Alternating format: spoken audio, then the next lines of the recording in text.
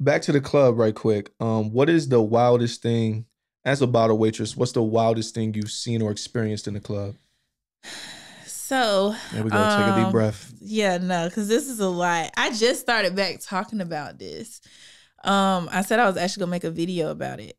So back in 2020, so 2020, right when COVID had just started, it was March 2020, Friday the 13th. Spooky. Yeah, no, it was real spooky. I was working at White House and we had Mulatto there. Mm-hmm. So this is when she was just like popping. Like everybody was fucking with her back then. Yeah.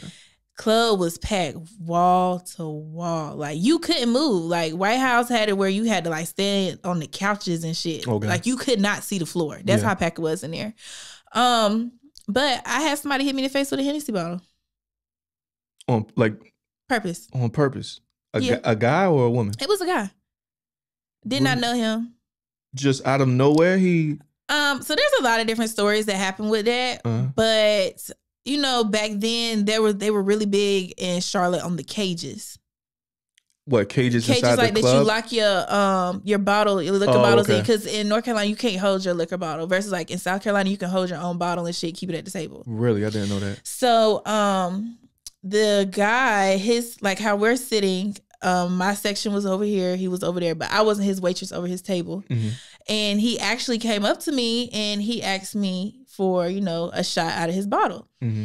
Now, I'm very big on, I do not mess with another bottle waitress's table. Like, that's just like code. You don't do that. Yeah. You don't go mess with another waitress table. If a table needs something, you go get that waitress or let them know, like, I'll let your waitress know type shit. Yeah.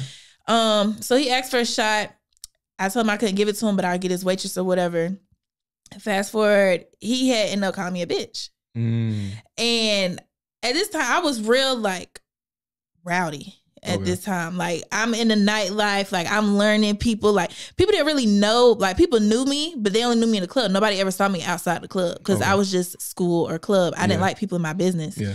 And I stood on top of the couch and I was like, bitch, like, who the fuck you calling a bitch? Mm-hmm. And he was just like, you. So when I look up, next thing you know, I see him, Hennessy, like, as soon as I blink, bottle hit me in my face. Wait, did he throw it or he actually just smacked you with it? No, he threw it. Like, how far? Like, like from the door to like me, that's how close he was with the bottle. But it happened so fast. When he hit me, like, I just blacked out. Like, I saw blood. Like, I looked at him and saw blood and I was like, oh, it's go time. Now I really got to show you like who the fuck I am. Yeah. But my adrenaline was going so bad.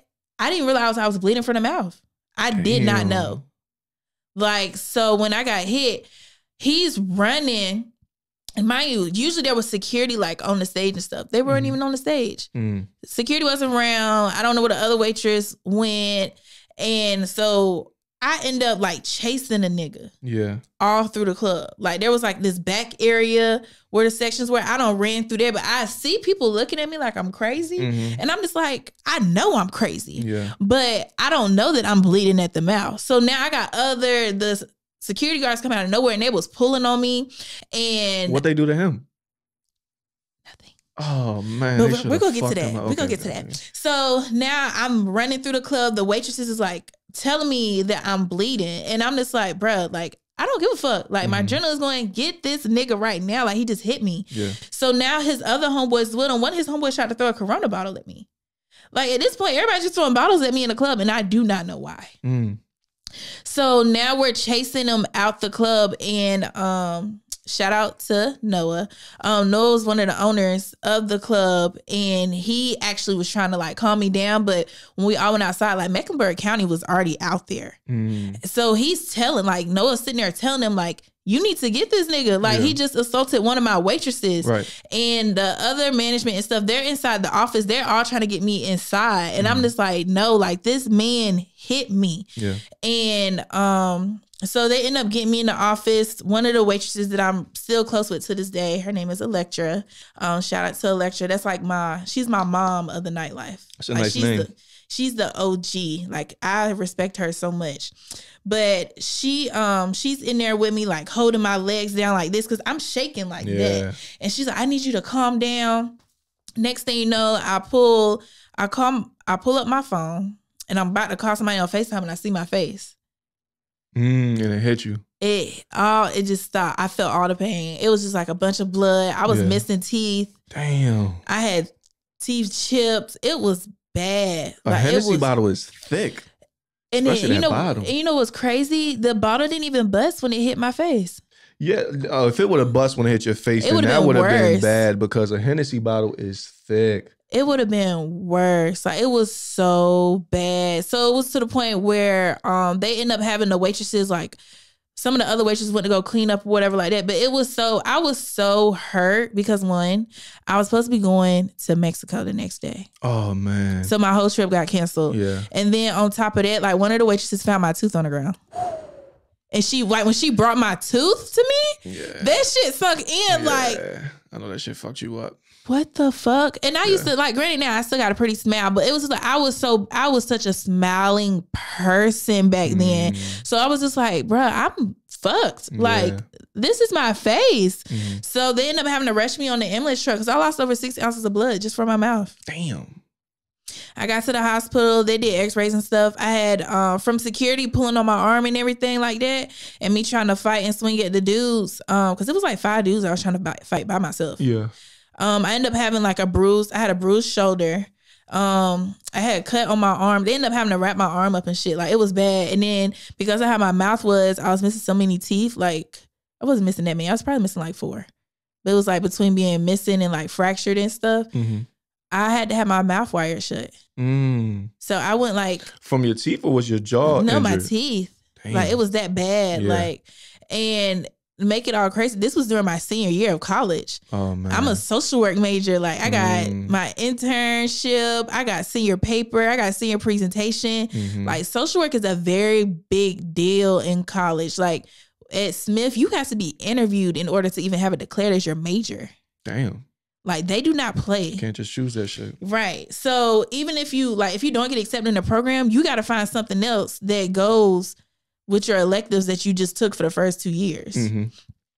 So I ended up having to tell like my professors and stuff about it. And my professors, like, they were there for me, but it was like, you still got to do your presentations. So I'm high as hell off of Oxy and stuff. Like, at this point, we don't went virtual. So I'm high as hell off of Oxy in a bed like this, trying to do a senior presentation. Luckily, I passed all my classes and stuff, but it was just like, I went through so much. Yeah, that's tough. So like, that's what ended up also making me leave Charlotte, because it was just like they never caught the dude that ended up doing it. Because like I said, Mecklenburg County was outside that night, and they literally let this man walk away. Damn. And the owners and stuff was pissed about it. Like, they was doing everything they could. So like, shout out to the whole like White House management at the time, because they were literally like pulling camera, doing whatever they needed to do to try to like help me get this dude, but he never got caught.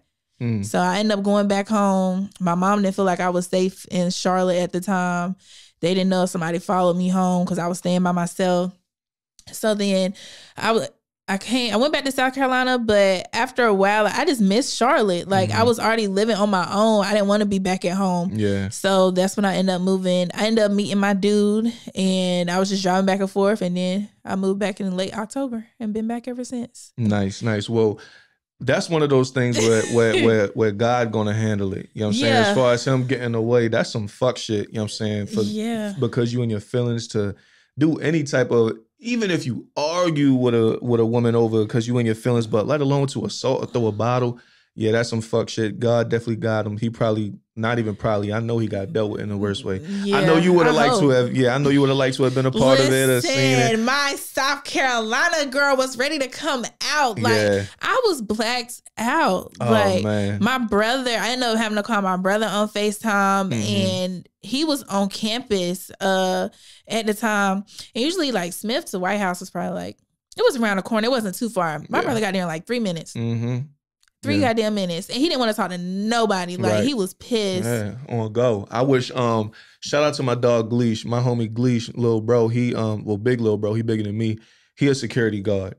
And he be slapping shit. He be stealing on shit all types. Listen. That's he be sending videos like, bro, look how I just had to handle this fuck nigga the other day. I'm like, yo, this nigga. It'd be crazy in the club. Yeah. But it's just like now, like, since my experience, like, I don't trust nobody in the club.